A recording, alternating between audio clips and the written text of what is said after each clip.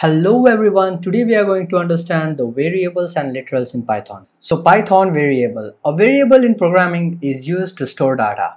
Variable is something like an empty box or a container which stores your information. For example, it holds the data you assign it to. For example, you can say data like string, like numbers, or something like character, floating value, anything. So let me show you how you can store that. So let us consider we have two empty boxes, one is A and another is B, and if you want to store a value of 10 inside a box A and value 15 inside a box B, then let me show you how you can do that in Python. We also called this process as assigning the value to variable. That is, we are here assigning a value 10 to A by just saying that A equals 10, and assigning a value 15 to B by saying B equals 15. So now the container A holds the value of 10 and the container B holds the value of 15. So let us discuss about the changing variable values. For example, in the initial of your program you have said A equals to 10, and later as the program proceeds and you are just updating a value or changing the variable value, then that is possible in Python. That is just you can just reassign the variable. For example, you can just say A equals 15 at the end of the program. So I have just taken an example where initially A equals 10 and then in the next line we have A equals to 15. So it is just that initially 10 was stored and later it's updated to 15 by using A equals 15. There are a certain set of rules in naming a variable. The first one is that you can write a variable name with alphabet capital letters and small letters and using digits from 0 to 9, and you can even use underscore, but you cannot start a variable name with a digit. That is, you cannot write a variable name something like one number or digital one and number. You can use underscore if you want to differentiate between two words, and make sure you use a good variable name that makes sense, because it's when you go with the bigger stuff then you will just tend to forget the creepy words or that you use. And there are some reserved words, like for example we call them as keywords, that is if, else, except.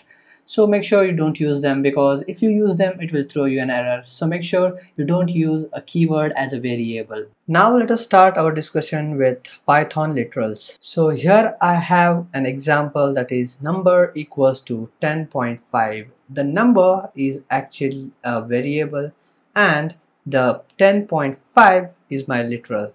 Moving on to the next, we have numeric literals. There are three numeric literals. One is integer, floats, and complex. Example for an integer is a random number 1025. An example for float is 3.14. An example for complex is 1 plus 3j. So you can just assign this as a equals to 1025 or something like b equals 3.14. C equals to 1 plus 3j. Numeric literals can also be represented as binary, octal, and hex. In order to represent it as a binary number, what you can do is you can assign it as a equals to 0b, where b stands for binary, and then you can write your binary number 1011. This is an example which stands for 11. And let's take an example of octal. So here I have write b equals to 0 o. O stands for octal. 310, this stands for 200. And let me take an example for hex, that is 0x, x stands for hex, 12c, which stands for 300.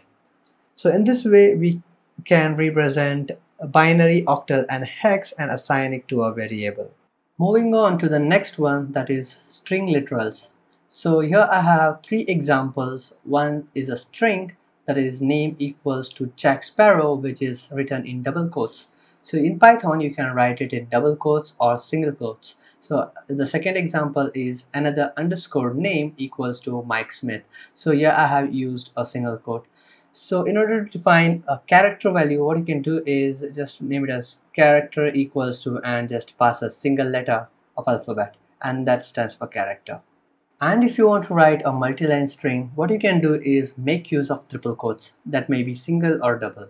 So in order to write a multiple line string, what you can do is just enclose your whole sentence along with the new line characters in a triple quotes, and in this way you are able to write a multi-line string, and then you can assign it to any of the variable.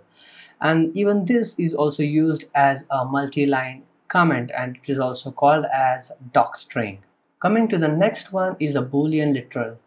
Boolean, only we have two values, that is true and false, and where the true stands for value 1 and false stands for value 0. And this is case sensitive. The whole Python is case sensitive, and it is like you cannot use a small letter t as true and it's not equal to the capital letter T. So make sure you write a correct spelling because it's a case sensitive. Coming to the final topic of today's topic, that is Python comment. In programming, comment is used to describe what is going inside a program, and in Python we describe this using a hash. We type the hash and then we start our comment, and we can see here I have written hash, this is a comment, which is highlighted in red color is your comment, and a equals to hello user is our actual code. That's it for today. My name is Nilesh Shalgi and I hope you enjoyed this video.